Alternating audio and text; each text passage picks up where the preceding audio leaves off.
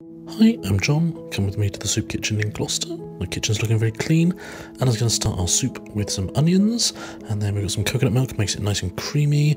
I'm going to chop up some peppers, and I'm going to get these blitzed up, and they can make it really thick as well. So the base is looking good. Stir in the peppers, and then those are all going to get blitzed together, and it makes it nice, kind of like a rich, creamy, and also very fibrous. Had a bit of a taste, very nice. And spoon this out.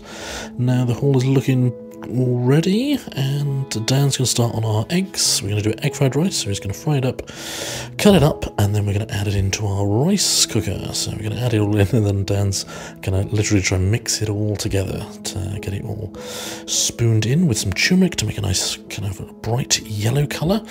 Let's spoon it out, and then for dessert we've got some sticky toffee pudding. Who doesn't love sticky toffee, with some custard, which everybody enjoyed. Then we've got Molly on the washing up, saying hello. And then we've got loads of takeouts. It was one of our busiest nights ever.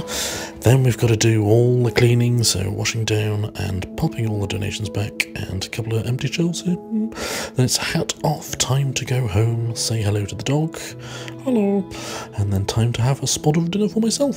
So thanks for coming, and I'll see you again soon.